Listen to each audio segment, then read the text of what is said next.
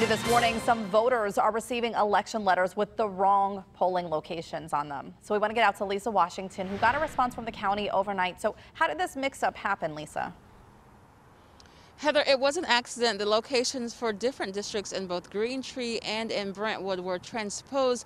We're using information from a statewide voter data system. Now, according to the Trib, voters in both Green Tree and Brentwood received the wrong information about where they should go vote. An Allegheny County Communications Director says the polling locations for voters in Districts 1 and 3 in Green Tree and Districts 1 and 10 in Brentwood had been accidentally transposed by county election staff using that statewide voter data system.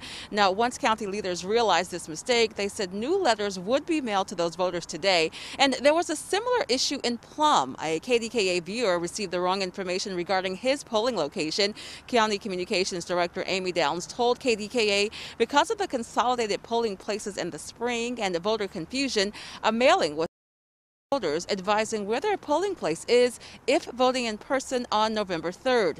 There was a recent change after that mailing was sent to polling places in Plum, so another mailing will have to be sent to those voters. Now, Downs said that additional information would be released by county leaders today, potentially affecting other areas. She went on to say that signage would be placed at polling locations so voters know exactly where they need to go to cast their ballot on November 3rd. Reporting live this morning, I'm Lisa Washington, KDKA News.